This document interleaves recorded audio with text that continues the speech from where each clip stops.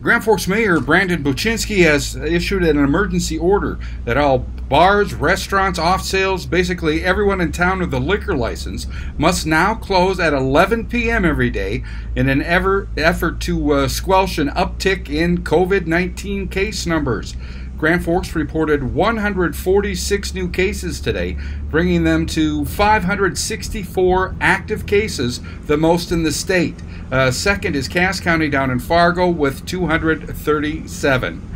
The new order to close at 11 cuts 3 hours of together time at bars. Here's some reaction from the street. What do you think about it? Do you think it'll do any good? No idea. Does it bother you? Not at all. Why? You don't stay out that late anyway? Or? Yeah, it's pretty late, yeah. It's too old for me. I don't stay out that late, ever. How about you? What do you think? It's not crazy. I mean, I think it's probably smart. Smart idea? Mm-hmm. All right.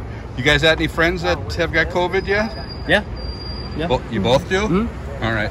Do you go to school? No. I don't, you know, this is I don't typically go to the bars and restaurants. This is kind of a first here, so yeah, I've been kind of trepidatious about. First time I've been out in months. Oh, you don't go out much anyway? Right. Yeah, this is the first time I've been downtown in quite a few months, actually. Okay. So no big deal for you? Not a big deal for me. No, right. I'm kind of a homebody. And so there's a bit of that. There's also this. Traffic on this bridge goes both ways over to the East Grand Forks side of the river, where that early closure for bars and restaurants is not in effect. I'm Neil Carlson reporting for iNewZ.TV.